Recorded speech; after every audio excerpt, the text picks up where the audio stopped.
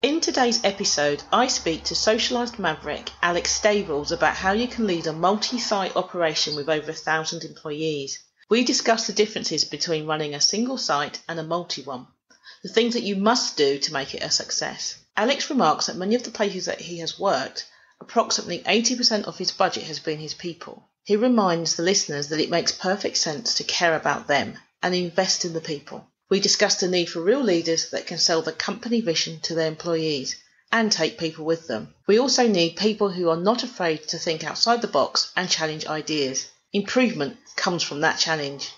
Listen up to the whole of the conversation. Before we begin our conversation, here is a quick shout out to the pathologically curious. Check out the Maverick Paradox magazine. It's a digital magazine written by Mavericks for business owners and professionals. You can find the magazine at themaverickparadox.com. The magazine's aim is to provoke Maverick leadership everywhere. Welcome to the Maverick Paradox podcast, where we explore what it is to be a maverick and discover effective modes of leadership. I am Judith Germain, and my mission is to propel the maverick mindset into a world where character and integrity will ultimately have a higher premium than personality and bureaucracy. So thank you for joining me on this journey. If you would like to continue with me, then please subscribe to my podcast on iTunes, Stitcher, or one of the other popular podcast platforms. And today our guest is Alex Stables. Hi Alex. Hi Jude, how are you doing? I'm doing well, you?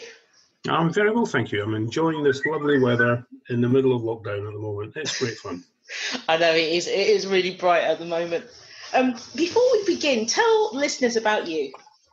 Oh, me? There's not a great deal to tell. I mean, I've been working in the logistics distribution industry now for over 30 years. I've had what I would consider to be a successful career. I'm used to managing large, complex, fast-paced distribution centres and also multi-site operations across various types of industries. I've worked with large workforces up to 1,000 people, but I also have extensive experience dealing with unions. Used to dealing with full P&L accountability and a vast experience in budget setting and profit achievements.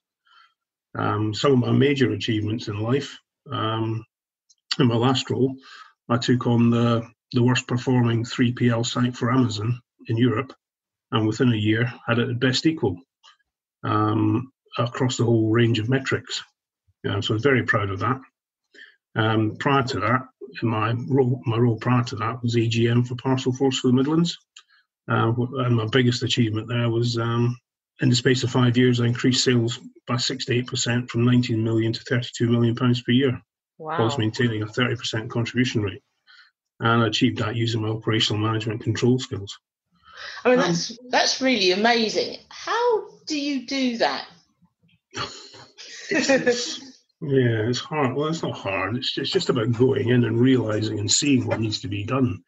Having a vision, selling that vision to everybody. And I don't mean just your direct reports. You have to sell your vision to every single person that works for you. Going there and taking them on a journey, taking people with you. Unfortunately, you have to identify as well that some people don't want to do it, some people can't do it, and you have to help these people as well. I mean, when I took over the AGM role, my first job I was given was to get rid of the area sales manager. I'm like, why? But we think he's useless. Well, hang on a minute, the guy before me wasn't the best in the world, so maybe the guy just needs the person just needs a bit more guidance. Took the person under my wing, coached them, gave them the wealth of my experience in dealing with people and how to deal with their DRs, and took an underperforming sales team to one which won national awards in the company for the sales team, and also 2 individuals who won individual salesperson of the year awards as well. But it's about going out and getting these people to believe in you and to believe in the vision, and also at the same time you investing lots of time in them and making them know that they can trust you as well.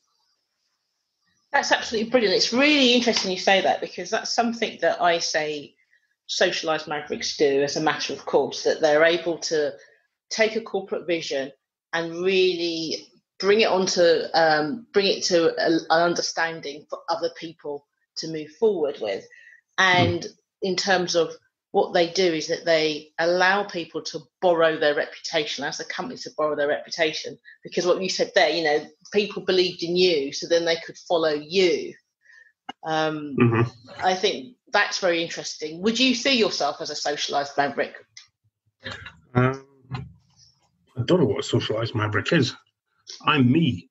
I'm just me. I'm people try and say pigeonhole you and say, oh, you're this and you're that. Well, fine, if I am, I am. I haven't gone out my way to be that. I do what's right and what I believe is right. Yeah. I stand up for the little man.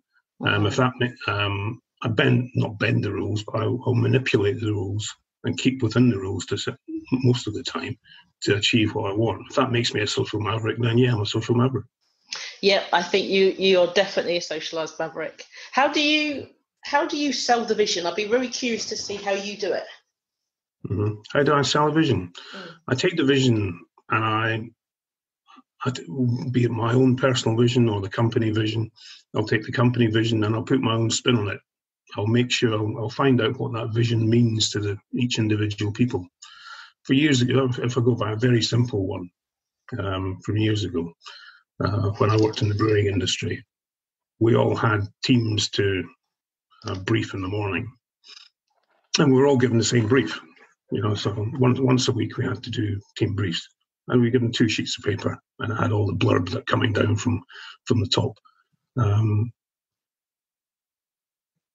So you're given the sheets of paper about half an hour before the brief. You had to go through it, read them, and say, "Oh, okay, this is happening, that's happening." What I used to do is I used to take things out of it and put the spin on it, so that the drivers and the warehouse staff actually it meant something to them. And say, "Oh well, for example, we're going to standardize. We're moving to such and such, or we're moving away from this size of can." You can go in and see a load of people and say, "Hey guys, guess what? We're having problems building all these pallets up. It's going to stop now because we're standardising can sizes." And oh wow, I didn't know that. And that was you take things out and you put this, not a spin, but you make it live for the people that you're speaking to, and you make them want to do something. You make it live for them, and also so they can actually know what they have to do to help you. I like that, making it live for them. And I think that's one of the things that a lot of managers really are unable to do, isn't it? Because they don't think about translating it into language that people understand. No, they don't. I mean, I'm not a big fan of the word manager, to be honest, Jude. No. I think it's an outdated term. It's autocratic, or it lends itself to being autocratic and boss. And I hate people call me boss. I hate if someone walks up and says, "Hey, boss," I say, "Look, I'm not a boss. My name's Alex." Or they come up and say, "Mr. Stables." I say, "Look, it's not Mr. Stables. It's not boss. My name's Alec. The same way as your name's Jim or Sheila or Pete or Jane. I've got a name. Treat me as a person. I may have a different job, but we still got the same goals. Yeah.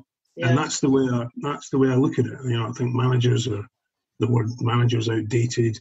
Manager should be not in a hierarchy. He should be in the middle of the cell. Like living in the cell. Like I don't know if you think of something like an amoeba. First thing that came to my head, and you've got this little dot in the middle.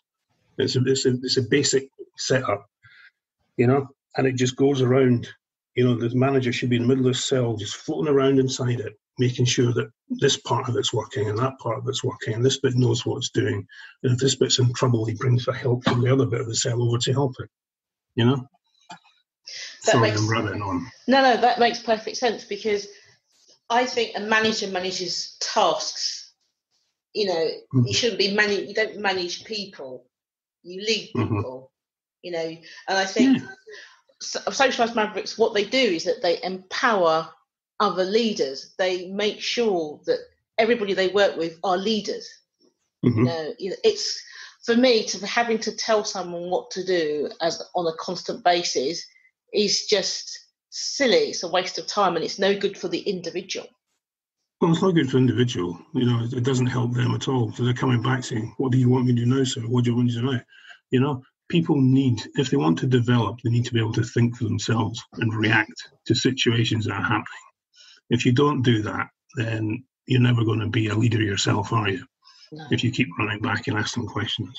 I mean, I've been through, I've had some real highs in my career today. I've had some real lows as well, But you learn from the lows, and you never ever go back there. It's like trusting people too much, without having checks and balances in place at times. It's like I remember I had a strike at one of the most important times of year of the sales year. When I was a very young manager, when I thought I was Jack the Lad and I could do everything, and everybody danced to my tune, and you counted how many people you sacked because it was like a trophy, Oh, wow. God. And you look back and you think, God, how stupid and ignorant I was back then. How on earth did I survive? But I did it because I realised, and I had a very good mentor. One of the supervisors at work who unfortunately passed away many years ago, he kind of took me under his wing, and he was a wise old owl. He taught me loads of things, and how to deal with people. A chap called Tom Connors, and I'll never forget him. And he helped me develop, and he showed me told me how to deal with situations and people, and I just developed on from that. A little bit of tuition from him, and I'm nowhere near like the person I was before. And when I said I made loads, I mean I had a strike. I will never have another strike again in my life. Believe me, it's the worst thing in the world. It was a different time then, I guess. It was. I worked in a clothes shop where the union ruled, and we had a disagreement with the convener over who ran the depot. Unfortunately, he won on that day. But 4 months later, there was nothing better than being able to stand in front of 120 drivers and take away the stuff from them and see. And you could lose, and you'd won. So, yeah, you always get back and win. Anyway, that's going off course there. Apologies. No, that's not. That's totally interesting, because not many people will remember a time where unions was as strong as that in the UK. But the art of negotiation with the unions that you would have picked up then has probably stood you in good stead now. Yeah, I mean, I can't. I mean, I interview people, and I have been interviewed by people who've never worked with unions. And I speak to people, and they say, "Oh, I hate unions. Unions are this, unions are that." And you think, well, hang on. Yeah, they can be if you let them get to that stage. I mean, I went for an interview last week, and the thing that probably ruined it for me was the chap who was interviewing me said he hated unions and he couldn't understand why they had them. And I said, well, hang on a minute. I said, I'm a very big believer in you get the union that you deserve. Yes. If you treat people terribly, you will get a bad union. If you treat people good, then you don't need a union. I've kept unions out of places where I worked before, and one of the companies I worked before. It was a national distribution centre. It was only about 70, 100 people worked there, and the union were trying to come in the door, and it was about £5 a month. And I remember sitting in the canteen one day having a cup of tea with some of the barrack room lawyers and the voices and the people who, the movers and shakers in the workforce that influenced everyone else. And they said, yeah, we're thinking about joining the union. I went, why? So look after us. I went, all right, okay. When was the last time anybody got sacked in here? Well, blah, blah got sacked. I said, yeah, because he smashed a bit of PPE up, didn't he? PPT up deliberately. Well, yeah. I said, you try to tell me he shouldn't have been sacked for that? No, he should have been. I went, all right, okay. Who gives you all the free coffee for your canteen? Well, you do. I said, when the night shift's working on late because they're busy, who goes out and buys 20 breakfast baps for the guys to make sure they have a breakfast before they go home. Well, you do. Well, okay. So when we're busy on the days and the day shift have to stay on to help the back shift a little bit, who goes out and buys 25, 30 fish suppers and comes in and feeds everybody? Well, you do. All right, okay. And who keeps your canteen all nice and tidy and clean? Well, you guys do. And do you get treated badly? Well, no, we don't. So what do you think about joining a union for? You know what? You're right. I said, yeah, I know I'm right. Stick the £5 a month into your ABCs. You know? Stick the £5 into your ABCs. Who needs a union? You've got people that treat you properly. You know, you guys work hard for me and I look after you. Yeah, you're right, you do. You do, Al. I said, yeah, I know I do. So no more of the stupid talk about unions and having votes for unions. You know, and that was a site the union were desperate to get into, and I kept them out of it through looking after your staff and being good to your staff. What you said is that you've kept them out not by threats or bad talking them, but just by being a good leader. They realised there was no need for that. No, there's not. And I've seen, but on the flip side, I go back to when I think I lost this job interview last week, when I disagreed with the person who was interviewing me. And I said, look, I'll sit on the fence here because I see what you mean about it can get very, depends on the local union rep. But I've seen some horrendous cases of mismanagement. You know, not physical or mental abuse, but I've seen some real abuse in the workforce where people don't have unions to back them up. The unions can be a good thing, they can be a bad thing. I've worked with unions all my career. Generally speaking, I don't have a problem with them. They don't have a problem with me. When I left, I used to work with the CW. When I worked with the Parcel Force, some would say as militant as they come. But when I went into this operation, I went against the grain, and I worked with the union after about 5 years of people trying to work against them and beat them into submission. And guess what? I worked with the union. Within 6 months, we turned that operation round. We stopped failures. We wrote a brand new blueprint agreement together in 2008, which is still in place now. We gave the company a stable, pardon the pun, a stable base in order for it to expand, which it couldn't do because it kept failing work all the time. It was only through working with the union and being that progressive that we allowed the company to expand and make even more money. Had we not done that, that wouldn't have happened. You know, and when I left, I had to stop the union having a car park meeting, complaining that I was leaving, and the head of the CW was saying to my MD at the time, "Don't let him go. It's been the best IR, and you know the hubs have never worked as well for the past X amount of years. What are you letting them go for?" Yeah. Wow. The thing is, it's interesting because I think unions just want what good leaders want. You know, fairness for the people that are doing the job, good working conditions. You know, it's not as if they're looking for something that's bad for the company or their employees. So I think, I think your adage about you get the unions that the management deserves is totally correct. It is, and I've always believed that, Jude. I will always believe that. Unfortunately, when I go out there and I see people who interview me, or I interview, or I just generally meet, as soon as you come up with that expression, people who think the old way, to switch off on the spot. And that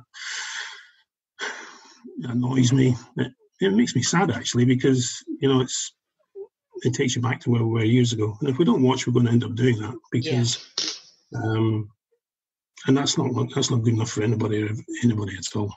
No, that's true. I was interested in when you was telling me about how you turned that poor performing salesman round through your coaching. Did you? Sales team. Yeah. Did you use any particular method, or was it just what did you do? I had a very frank chat with the area sales manager on week one, and told him what I was instructed to do, and said, "But I'm not going to do that because I don't think you've been given a chance." and you are going to work with me.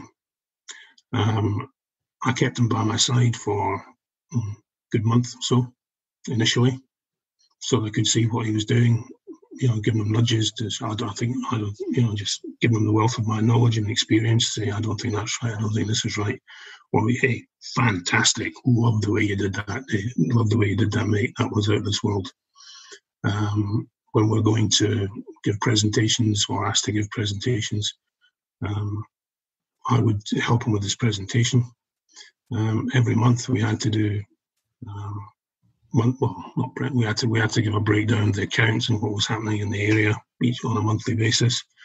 I developed a new set of slides, a new way of presenting what I thought the MD would be looking for. So, look, this is what you need, this is what you want, or what I would want. Changed the slide pack round to represent that. Made sure that we acted in a very professional way, and in doing that, changed the perception of him within the company. But yes, I would go out with out and work with them. I would go out and work with all my salespeople. I had six new business execs, four telesales people, and 4 contract managers in the sales team, as well as an area sales manager. But I knew I would go and work with every single one of them. Yeah, I would go out on a daily basis. I would because I had a big area. I went from Grimsby down to almost Peterborough, taking in Leicestershire, Derbyshire, Nottinghamshire, Northamptonshire, the whole of the West Midlands, Leicestershire, Wales, up to Wrexham, down to Hereford, Aberystwyth, Aberdyfi on the Welsh coast. So I would make a point of driving to any part of that in the morning so I could meet one of my salespeople out on the road. So I would drive for about an hour and a half, meet one of my salespeople at 9 o'clock, do a complete day's work with them, go back, pick my car up and drive home. And I got to know people and they got to know me. And I got to know what they needed. And I got to get it firsthand from them. And I could go back to them and give them what they needed to do as well, and get them to believe in me. Say, oh, well, we can't do this. The depots won't allow us to do that. So, well, hang on. What do you mean the depots won't allow us to do that? No, we can't do it. Because one of the issues when I went into the area was it was very siloed. You had an operations silo, you had a sales silo, and you had something that was meant to be a customer service person with a couple of people working for them, which just didn't exist. So it was breaking those silos down and building people up and making sure that everybody had an input. And when I went there, you'd have people would say, oh, we can't get any sales and we can't get any work in because of the depot won't let us do it. And the depot saying, yeah, look at us, we're great. Yeah, I'm running a really tight ship here. Look at me. We're not interested in sales. And after a couple of years of having people together, working together, and creating that little bit of competitiveness, when I were in a team meeting one day, and one of the salespeople turned around and said, I've just signed a £200,000 account. Wow. And I went, yeah, fantastic. And one of the operations managers in charge of the depot said, why can't I get a £200,000 account? I said, well, are you working with your guys to try and get them? Like you're meant to be. Yeah, but we can't do it. And that was the day that they all realised that they all had to work together. Right. And then they were out doing, what space have we got on this route? What space have we got on that route? If we change this round, can we do that?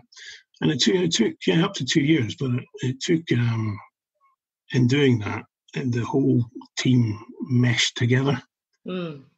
Ops, customer service, sales, they didn't look at themselves as we're a sales team, we're the ops team. They looked on themselves as we're the Midlands team and we're the best. Yeah. And they went from the sales. They went from almost the worst amount of revenue being brought into the top amount of revenue in the company. And wow. It was the best delivery area and cheapest. But it wasn't a bad area before I took over. Sales were terrible. Operationally, it was fairly good. When I left, it was the best all round.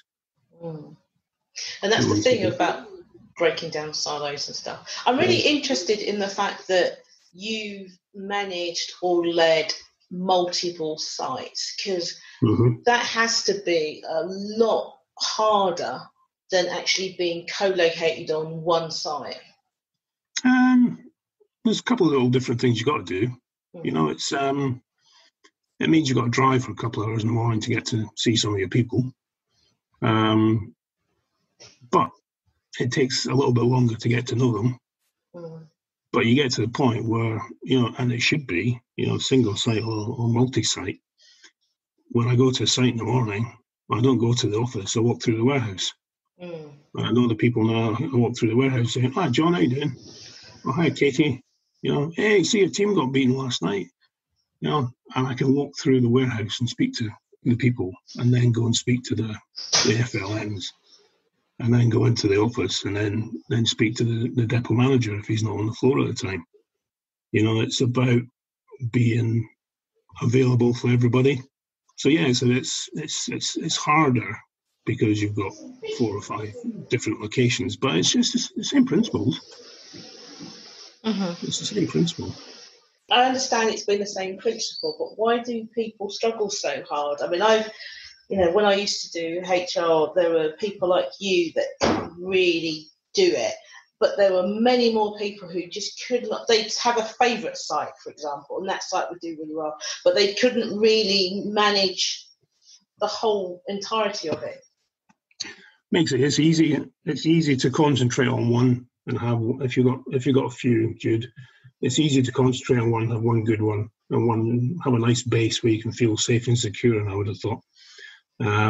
Trouble is, you've got other sites that need to be looked after as well. I rather wouldn't have one site I can feel safe and secure in. I'd rather have 6 or 7 I can feel safe and secure in. You know, and it just takes a little bit of planning, a little bit of foresight. You know, you allocate your time. You don't become lazy. You know, you don't sit on one site and become lazy. You know, you keep on the go all the time. You make a point, you got to do it. You know, it's okay, you got to go in and see someone on night shift in Nottingham. Oh, God, I've got to go to Lincoln and see someone on nights, and I live in Birmingham. Oh, right, well, hey, no, big deal, so what? You know, people deserve to see, you know, I'll use a phrase, I don't like it, but they deserve to see the boss. Doesn't matter what shift they work, doesn't matter where they work, they deserve the chance to speak and be seen and have a chat and interrogate, if you want, for want of a better word, the boss. You know, and I do that. I do that. I think it's a fundamental right. It's not their fault. It's not Jimmy's fault. He works on night shift in Lincoln, and the boss lives in Birmingham, and he's never going to see him again in his life. You know, that's not right. You know, if there's briefings to be done, you know, I would go and do it. You can't afford to sit back and treat one differently, because I think that's just laziness. Is it laziness? They might not have the toolkit to do it. They might not want to do it. They might just not be unaware how to do it. You know, maybe they've not had to do it. I've run single sites from, before I moved down to England, I was the warehouse manager for Scotland up in Tennant, Caledonia, and I looked after two sites, one in Ayr and one in Dumfries. So I used to have to run the warehouse and run an out site, an out base in Dumfries and an out base in Ayr, and also look after the trunking in between them as well. The loads, 17 loads a day that were going between them overnight. So I've always had to do it. I enjoy it. You know, I do love that kind of work. Is it because it's more varied? Yeah, I'm going to say that. Is it because it's different each time, because each site has its unique culture? Yeah, they've got you have. Each site's got its management team and its team that runs it, and the people involved, and they're different. You know, yeah. I mean, if you go to somewhere like Shrewsbury, over in Shropshire, almost Welsh, right on the Welsh border, that's a totally different operation to Lincoln, which is on the other side of the country, out in the Fens. You got Lincolnshire, and that's totally different to Birmingham, which is, you know, probably second biggest city in England. Massive, multicultural.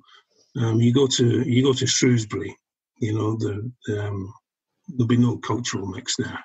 You go to Lincoln, there'll be no cultural mix there.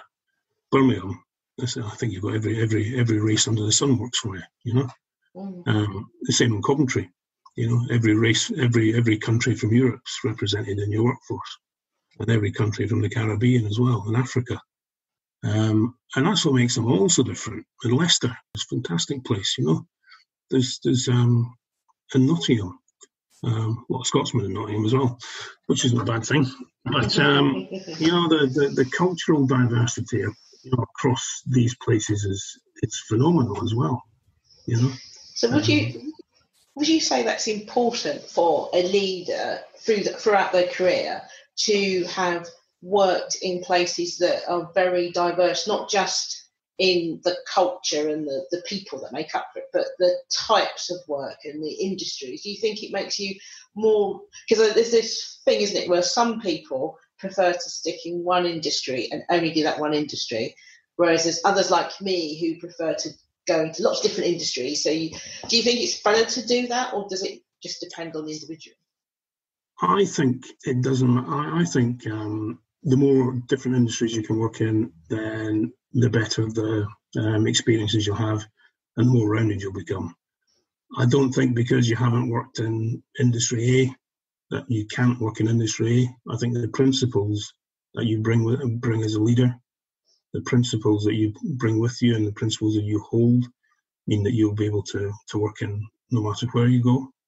I mean, I've worked in the removals industry, I've worked in the beer industry, I've worked in white goods, I've worked in tyres. God, I even delivered people, parcels, and warehouse operations with picking and packing for companies like Amazon. I've worked over quite a vast array of different fields. Does that make me a better manager? I think at the end of the day it does. And do people stay? What happens to people if they stay in one area all the time? I think they'll get. I'm surprised they don't get bored out of school, to be honest. Yeah. They'll become very experienced in what they're doing, but they won't be able to do anything else. To be honest, I don't think the fact that you haven't worked in industry A before means that you can't. I think because you worked in industry B, C, D, E, and F means that you should work in A, and people in industry A should be looking for you because, hang on a minute, we've been doing this for years now. We could do with some fresh ideas and some fresh blood. And that's what I've found when I've gone into different places. I've taken the experiences from working in previous situations and applied and adapted them to the new industry I was working in. Now, you'd never get that if you only worked in a certain type of industry all the time, would you? No, exactly. So I think you need to, and people need to move from industry to industry because there's good things and bad things in each one. And the more cross-fertilisation, for want of a better word, it can only be a good thing. I know. I remember working in an area where they had to schedule 30 people Monday to Friday, and they were saying that, it's never been done before. It's not something that's an industry standard. It's impossible to do. And I remember saying, how does a supermarket schedule 1,000 people 24/7? Mm-hmm. And then it's like, oh yeah, I see your point. But because in their bubble, they'd never seen it before, that they were very resistant to the need to schedule people. And when you think about it, 30 people Monday to Friday, it's not a lot of scheduling, really. No, it's not. I know it's not. But I mean, but if you that just makes my it backs my point up. Yeah. If you're going to get people working in the same place all the time, you're never going to get any. No one's going to challenge, are they? No one's going to go against the norm, and that's what needs to happen. And rules are there, but I mean, hey, you've got to be able to change these rules or amend these rules to move on. That makes perfect sense. So if you had supposing there you are working in your multi-site area and you've got a fresh out of university graduate who you are asked to mentor in so that one day they'll end up doing what you're doing, what kind of things would you ask them or set for them to do so that they could be a really efficient and good leader on a multi-site? On a multi-site. Yeah. If I was given a graduate for 6 months, I'd give them for a week at a time to each site manager, and I'd say go out and find out how these people do things. No point hanging around my tailcoat all the time. You go out, you meet these people on a daily basis, spend a week with each one, find out what makes them tick, find out what makes their depots tick, and get under the skin of them. Learn the business that you're doing. This is a business you're going to work in. Learn it. If it means you jump in the back of a van and go and deliver some parcels, hey, you jump in the back of a van and go and deliver some parcels. I've done it. I've done it loads of times. I've jumped in the back of trailers and tipped trailers when it's busy. It needs to be done. If it needs to be done, it needs to be done. It doesn't matter what job you're meant to be doing. If you've got a suit on and something's happening, or someone doesn't turn in, you say, chuck it in my car and I'll go out and do it. So you learn the role, you learn the job from the bottom up, and then you then are able to then speak to people about what it is you're doing. Yeah, if you don't know what your people are doing, how can you manage them, or how can you help them better themselves? You need to know what needs to be done. You need to understand it, and you need to understand it from their point of view, so you can speak to people from a knowledge perspective. That way they will help you. So if I was given a graduate, I would send them out, and the first 6 weeks would be to learn that operation in each site. Spend a week, do whatever. If it needs to, spend 2 weeks and do it. You need to be able to be knowledgeable about what you're speaking to people about, and know what should be happening, so that you can then move forward and help improve things. Yeah, that's a really good tip. I remember my first management role was in retail, supermarket retail. One of the things that you really had to do was, if you were a senior manager like I was, you had to understand how every function worked. So you spent time working in each function, and I found that was such a really good setup. So whenever I went somewhere else, I would always do an appreciation in each area, whether it's a physical one or sitting down with the managers and getting them to really explain how things work. And I remember working in one organisation and saying I wanted to do that, and they were so shocked. Do you know what I mean? They were like, why would you want to go, like you said, on a van and see this? And it was just because I want to understand, when we recruit someone in this position, I want to understand what it is that they're really doing. Why wouldn't you want to do it though? I mean, fair play for asking to do it, but why wouldn't you want to? I mean, if nothing else, it makes you meet your people, doesn't it? Yeah, and it makes you have to come back and say that. You have to remember that's what it's all about. It's all about people at the end of the day. Companies I work in, and the companies I've been working in lately, 80% of the budget is people. Yeah. So why on earth would you cast off 80% of your budget and not worry about it, and not care about it, and not invest in it? It's ridiculous. Yeah. It's the biggest part of the industries I work in now. People are the biggest part, and I've seen companies that say, "Oh yeah, we do this," and they don't, I know you don't, because I know the way you treated me over the past 2 weeks trying to get me in the door. Yeah. So don't try and tell me that you look after people because you're absolutely terrible. But that has got to be, to reiterate what you said about getting to know things, it's all about people, and you want to get in and understand, because, like that company that you were talking about when you said, "Oh, I want to go and meet people," and you don't want to do that, do you? Big bad people, If you didn't, then subconsciously they would have kept you away from that. And I had to fight I had to basically say, I'm doing it. Yeah, if you hadn't been your own person, and you hadn't been that, in fact you're adamant you wanted to do it, they would have subconsciously kept you away from that, and you wouldn't have found out what was going on, or potentially what was happening. Yeah. So, not fair play, Jude. That's well done. Thank you. I mean, one thing also I learned in that supermarket was really interesting, was that the power of your seniority shouldn't be taken lightly. So one of the things I went to do, I always remember this because I was about, I don't know, in my early 20s. I went to the bakery to do my stint in bakery, and they gave me the labels to stick on the breads that, you know, had been recently made. And I'm sitting around and I'm sticking all the labels on, and they changed the breads, and I'm still sticking the labels on. And then eventually, I've been doing this for the whole day, and then eventually somebody said, oh, we have to throw away quite a lot of that bread that you've been working on. And I was like, why? And they said, because you didn't change the labels over, so now we're not allowed to have these types of bread with these end dates on them or something like that. And I said, oh, can't you just change the dates? And they're like, no, because it's against the law. We just have to bin them. And I said, so I've wasted hundreds of pounds here. And they said, yes. I goes, why didn't you tell me? And they said, because you're a senior deputy and we're not allowed to tell you when you're wrong. And I was like, seriously? And then obviously that all stopped once they got back into the office. But it was shocking that the staff in that particular store would allow me to waste hundreds of pounds because they were too frightened of, because it wasn't me, because I'd only been there like a week. So it was more the position. They were too frightened to say.